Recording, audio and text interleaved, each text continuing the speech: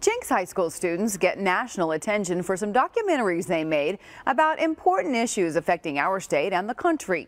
News on 6's Joseph Holloway is on the story and talked with these kids who won awards for their work.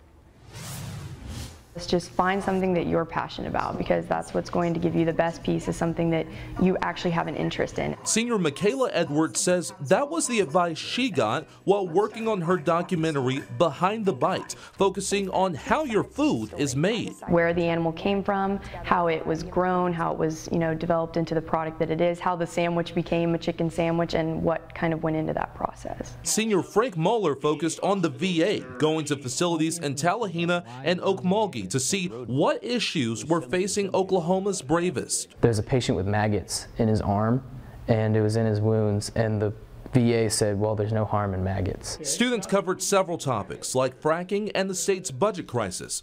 In the end, Jenks had 11 winning entries, with Edwards winning second place in her division and Muller tying for third. I was just grinding through this project until the end. I think one week I even was at the school for like 65 hours, including the weekend. Hundreds, maybe thousands will watch their stories, and both students hope it'll inspire change nationwide and here at home. And a lot of us all have things we care about. And today, a lot of people just push us aside and say we don't really have opinions on these issues. On the scene, on the story in Jenks, Joseph Holloway, News on 6.